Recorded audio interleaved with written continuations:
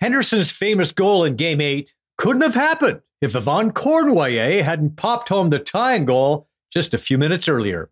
Okay, so Phil Esposito gets it in front to you. First chance is stopped. Here's a second chance. Cournoyer scores on the backhand. There you go. That was the goal that tied it. And, of course, it set up the winning goal by Paul Henderson. Nice job by Phil Esposito to say.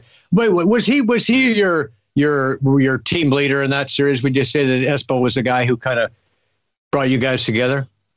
Well, I think so. I think he did a hell of a speech, and when we lost in Vancouver after the game,